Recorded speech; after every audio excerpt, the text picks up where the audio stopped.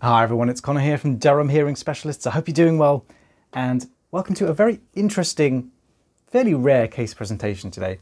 We've got a patient with a double perforation of the eardrum. So usually in the case of perfs, you'll have one distinct hole. In this case, we have two separate ones.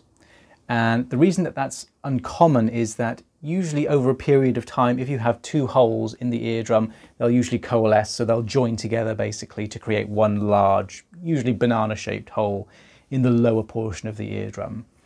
So now the history of this case is that this patient had a perforation. He's not exactly sure what the cause was, but he had a perforation about 30 years ago. And at the time it was surgically repaired, but that operation failed, the perforation reopened, and he's been living with it ever since.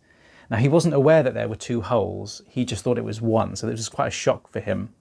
So the second hole may have developed later on, or the operation may have worked to a degree, but part of the graft failed, creating two holes, but it's really difficult to say what exactly has happened. But he's here today to see me primarily because his general practitioner doctor identified an external ear infection. So he was treated with medicine, and then the doctor recommended that he get his ear microsuction to clear all this debris away, which is the right thing to do, because as you can see, we've got all of this white debris. So lots and lots of dead skin that's filled the ear.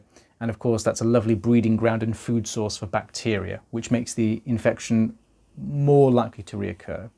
And the reason that it's all kind of white and creamy looking is not because it's still infected. That's just dead skin that has been rapidly shed. So when you get an ear infection, what will happen is that the white blood cells that rush to the area to fight the infection, those white blood cells will release something called growth factor, which are chemical signals which will be picked up by the lower levels of the epidermis. And those cells will rapidly reproduce and divide, and that leads to a rapid skin shedding process. So that's what all the white debris is right there. So it's skin that's been freshly shed, or it's been freshly desquamated. So that's why he's here. And now we're going to have a look at this double perforation. I have to say they look very neat. So going back to the whole surgical operation, that is still an option for this patient, I think. So that the operation to repair an eardrum perforation, so you can see there, you don't have to be a master of anatomy to see that there are two very, very large holes in the membrane. And through the holes, you can very clearly see the middle ear wall. So there's inflammation of the eardrum. There also appears to be inflammation of the middle ear mucosa lining.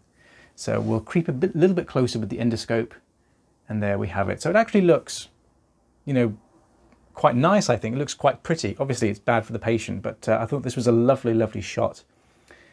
And through the perforations, you can see that kind of rosy red tissue in the background there. Looks kind of slimy. That's the middle ear wall. The fact that it looks kind of bumpy and weird, that's fairly normal, but the mucosa lining looks inflamed. And you can see this kind of, again, this lining of desquamated skin, and that will now shed and then flake away as normal. But the operation to repair such an injury is called a myringoplasty. And typically anything with myring or moringa in the name usually refers to the eardrum. So myringitis will be an inflammation of the eardrum where you might see some blisters forming.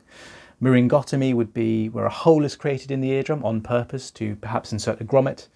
And myringoplasty, typically anything with plasty in the name refers to a repair job of some kind. So grafting, moulding, something like that.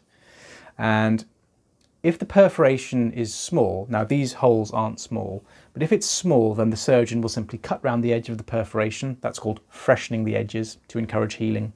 And then he'll shove fat into the hole, just a plug of fat, usually harvested from the earlobe. So that's called a fat plug myringoplasty. Or if the holes are large, and again, I'm not sure if the surgical routine differs if you have a double perf. But if the hole is larger, then they'll cut round the edge of the ear canal, and then they'll lift that up as a flap. That's called the tympanomeatal flap. And then behind the eardrum, so behind the perforations, they'll put a thin slice of cartilage or fascia, which is muscle lining. So all of these materials, they're not going to become an integral part of the eardrum. They're just providing a scaffold for the skin to grow across. So that's called myringoplasty. So a very interesting case there, double perf. I have told this patient that I can refer him to a surgeon, or he can wear a hearing aid. Either way, you know, we'll see what he proceeds with. He's taking some time to think about it, because obviously this was a shock for him that there's 2 holes instead of 1. But there we go. So I hope you found that interesting. If you have any questions or comments, leave them down in the comment section below and I'll try my very best to get back to you. And of course, I will see you on the next video.